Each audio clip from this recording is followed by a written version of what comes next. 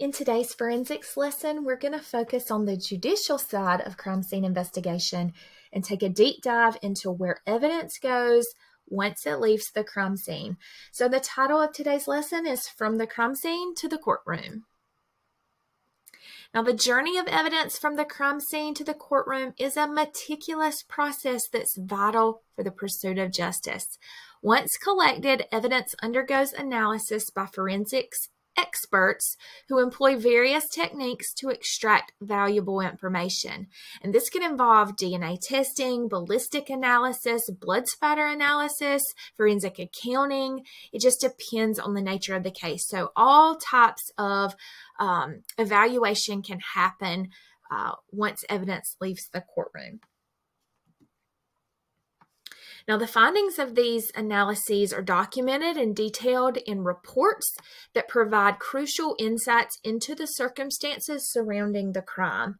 And if you ask any forensic investigator, they will say that the majority of the time that's spent on the job is spent constructing these reports, usually for court.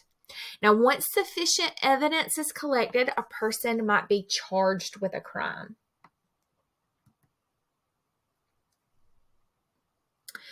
All right, so we're going to go back and do a little bit of history here. So this is going to feel like a history class for a little bit. But if you'll remember from U.S. history, the U.S. Constitution was signed in 1787, and the Constitution set up the executive, legislative, and judicial branches of the United States government. And just 2 years after the Constitution was signed, Congress added 10 amendments to the Constitution, which we call the Bill of Rights. Now, you might be thinking, what in the world does this have to do with forensics? Well, there are 10 articles that make up the Bill of Rights, and Article 6 is the one that we're going to focus on. So Article 6, or the Sixth Amendment, gives citizens the right to a fair and speedy trial by an impartial jury. And there's a lot of judicial terminology. So this is like this simplistic, watered down version. So this includes, the Sixth Amendment includes the right to a fast and public trial by an impartial jury. It includes the right to be aware of criminal charges brought against the defendant, the right to confront witnesses during a trial, the right to have witnesses appear in the trial, and then, of course, the right to legal representation. Now, a jury is going to listen to arguments by both the defense and the prosecution. And a jury hears information about the physical and circumstantial evidence. They also can hear testimony from witnesses. And the jury is going to use the information presented in the trial to make an informed decision about the guilt or the innocence of the person on trial.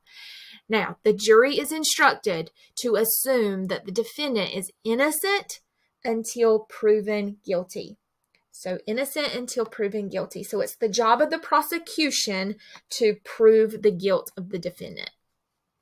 Now, if you are in class today, we are going to take just a second to research the Casey Anthony trial. So this is a case study that we're going to just kind of quickly go over. We're going to talk about what happened in this case, and then we're going to focus on the trial portion of this specifically because it ties into the lesson today.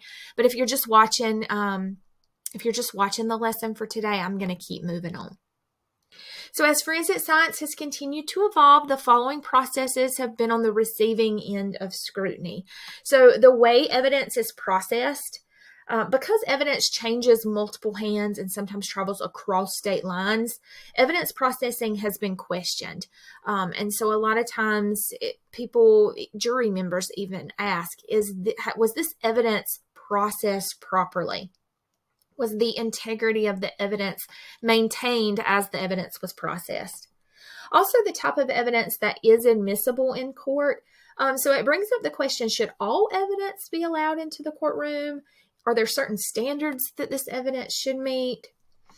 Also, equipment used to analyze data. So is this equipment that's used in data analysis and evidence analysis supported by science? Or is it just like a contraption that somebody created in their basement? Also, who can testify as an expert witness? So we know expert witnesses can be allowed to testify. but what credentials are needed to be an expert in a particular field? So you have hair analysis experts, fiber analysis experts, fingerprint examiners, blood spatter analysis experts, and what makes these people experts. So all of these things have been under the magnifying glass in the judicial system, and these are pretty important questions. All right, if you're in class today, or for those students that are in class today, we're going to do this close reading assignment where we dig into two very instrumental cases that have paved the way for forensics and how it ties in with the courtroom. So we're going to look at a case called Frye versus the United States and another case called Daubert versus Merrill Dow Pharmaceuticals. We're going to learn what those cases were about and then the outcome of those cases and how they apply to forensics.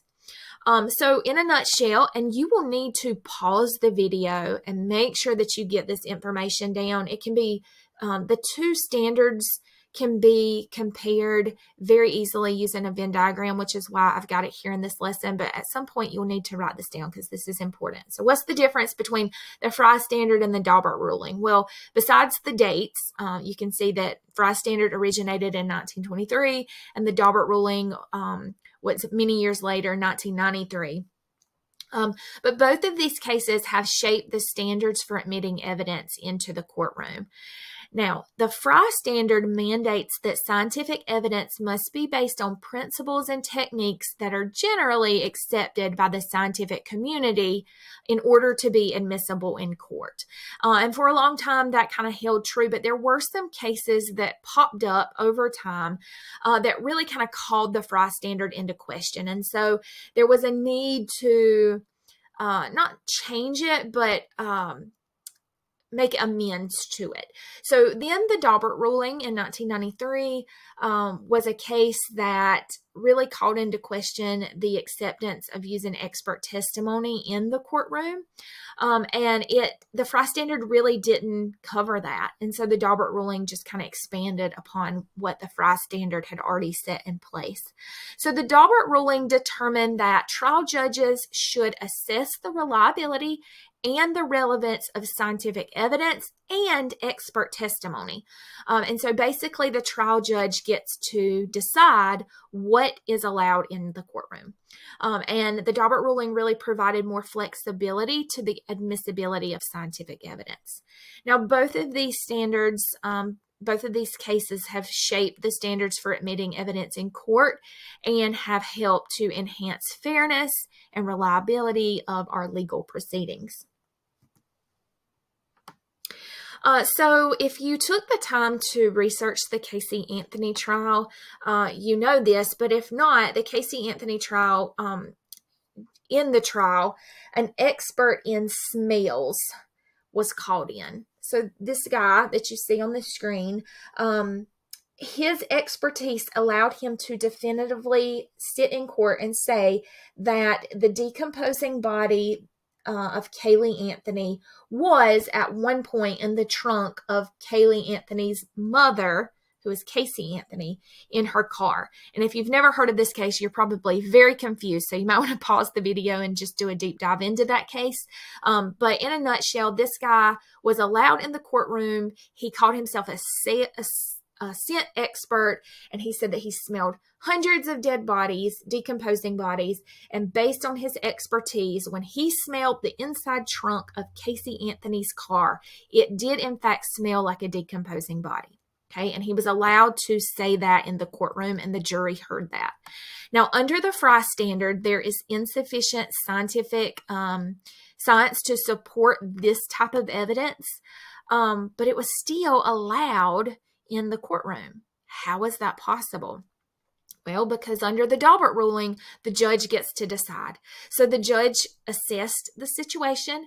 That judge in this case decided that the smell expert was reliable and relevant.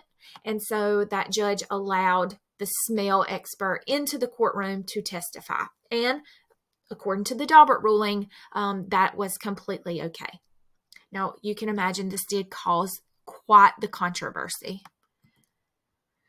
All right, let's talk just a little bit to finish out the lesson. Let's talk just a little bit about, so we know evidence is collected from the crime scene, and we know the investigators kind of formulate these documents and put together information, and then they want to prosecute someone. So what are the court proceedings?